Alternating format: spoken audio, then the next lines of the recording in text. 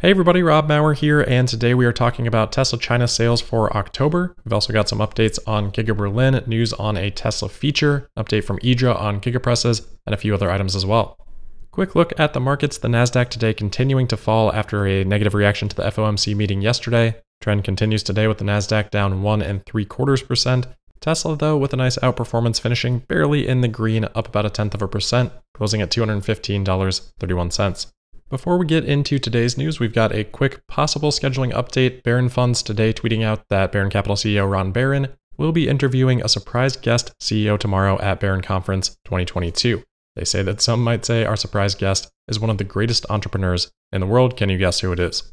Well, if that doesn't end up being Elon, I would feel kind of bad for whomever that is, but I would have to imagine that most likely Elon Musk. But we'll find out tomorrow. That is scheduled for 10:40 a.m. Eastern Time.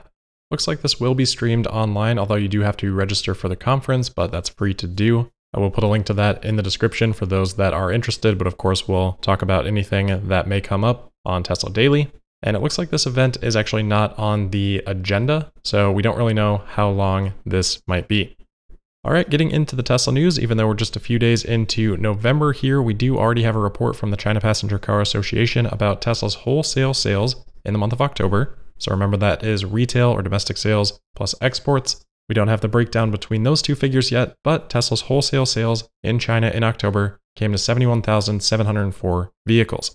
If we put this into our Tesla China table, we can see in yellow here that this is actually down a decent amount month over month. September was about 83,000, so October down about 11,500 vehicles from September.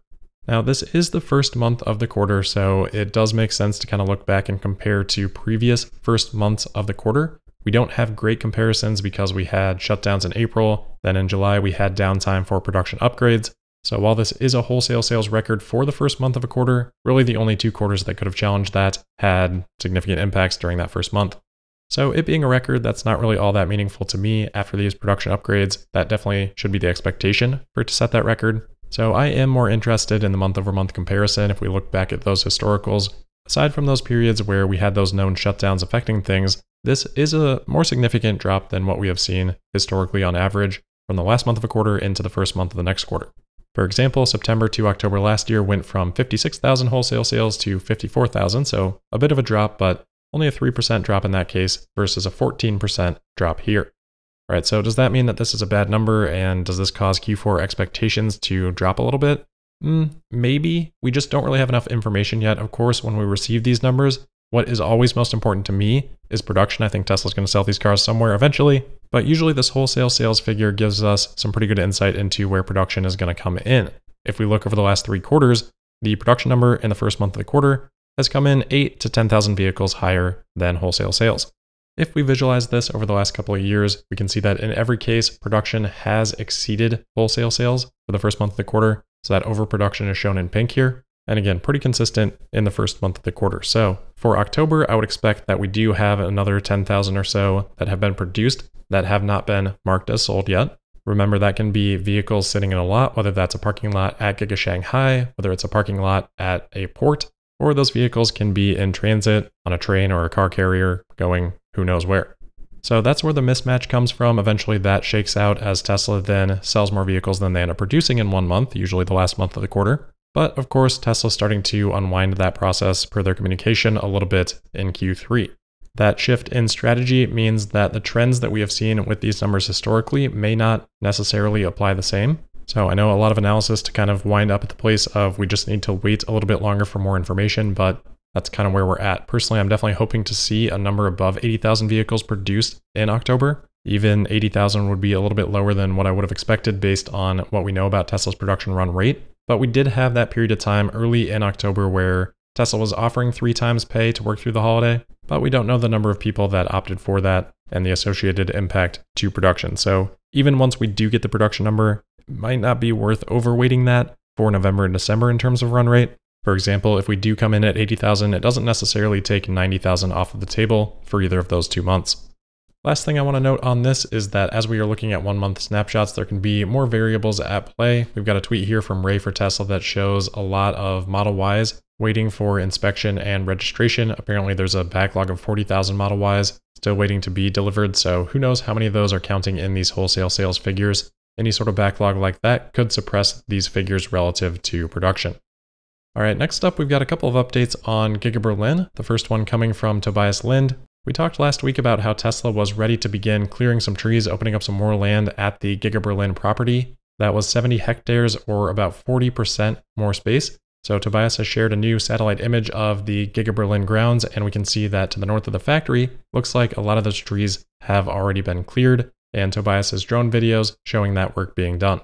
So Giga Berlin really starting to come along here, and it's exciting to see that expansion work underway.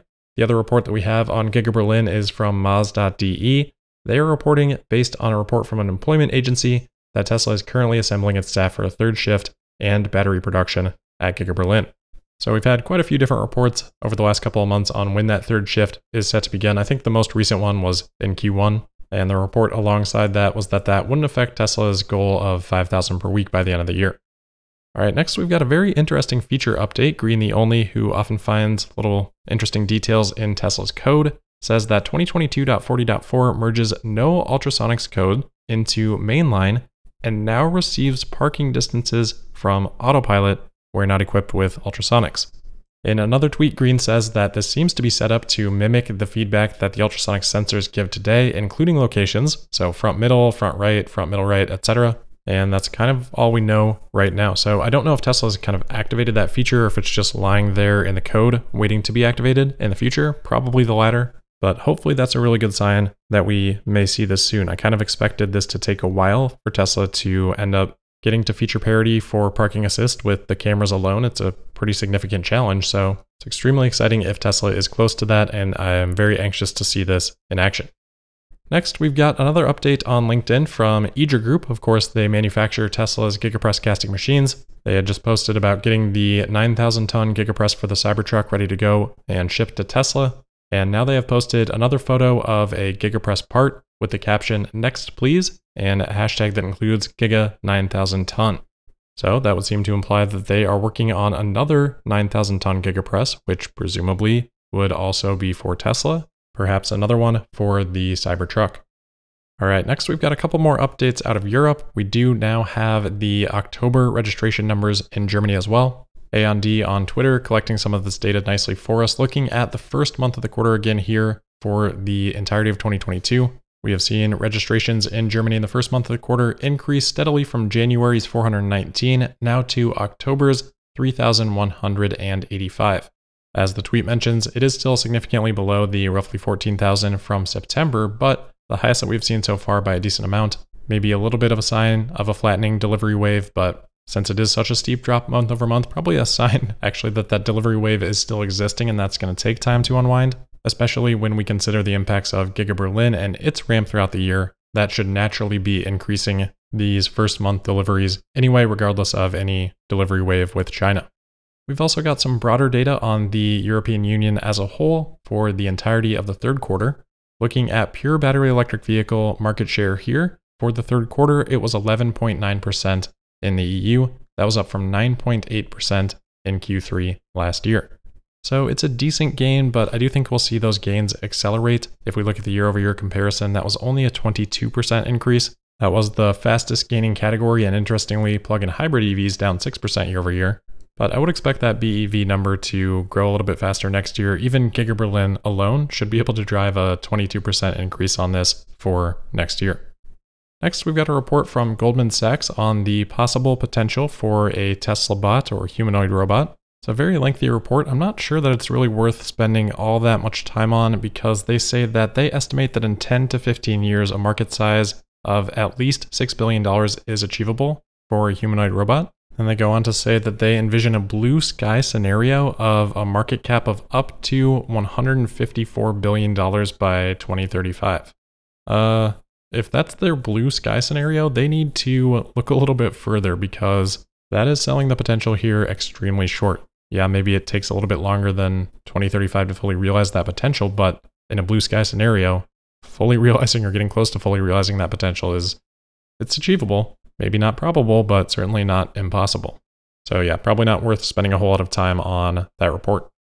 All right, last few items here. We've got an update from Ford. They have shared some information about their sales in the United States for October, announcing 2,436 F-150 Lightning sales and 3,055 Mustang Mach-E sales. Mustang Mach-E was up 7% year over year. Of course, no last year comparison for the F-150, but that was the best month for the F-150 so far, as of course it continues to ramp up. That would now be at a rate of about 30,000 annually. Mustang Mach-E at about 36,000, which is really the ballpark it's been in for quite some time now. But obviously Ford overall ramping up volume with the addition of the F-150 Lightning. Next, some interesting regulation action from Canada. They have ordered 3 Chinese firms to divest from some small lithium mines based in Canada. This was after they had updated some guidelines which had come out last week, making it more difficult for foreign state-owned companies to be involved in, according to this report, deals that target critical minerals like lithium, nickel, copper, etc. So interesting times right now. I mean, we've talked on a few occasions about the Inflation Reduction Act and the European Union's dismay with how it is structured. Now we see Canada being a little bit more protectionist on some of the things involving their critical minerals. It's like countries are kind of waking up to what's going to be unfolding here over the next decade or two and are wanting to make sure that they're protecting themselves in that kind of a transition. I think that's probably heightened, like we have talked about before, by everything that's playing out with the Russia and Ukraine war.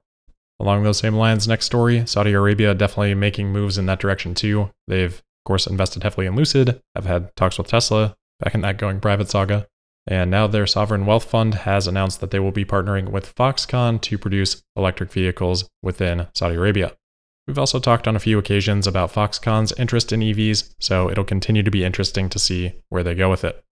All right, lastly for today then, just wanted to share some quick thoughts on FSD Beta 10.69.3. Drove it around last night. I think it's difficult to say without driving it for a longer period of time how significant improvements have been or not. Now, I certainly still had plenty of disengagements here in Milwaukee. Primarily, they seem to be relating to lane decisions, just kind of getting in the wrong spot, and then the hesitancy and frustration for everybody else around due to that. So far, it hasn't felt like a huge step forward to me, but it's going to be different for everybody. And again, it takes some time to really understand how much progress there has been. We really have to zoom out to get a better feel for that, but just wanted to at least share my early thoughts on that. But looking forward to continuing to test it out and hopefully continue to learn more. All right, that is it for today then. As always, thank you for listening. Make sure you're subscribed and signed up for notifications. You can also find me on Twitter at Tesla Podcast. And we'll see you tomorrow for the Friday, November 4th episode of Tesla Daily. Thank you.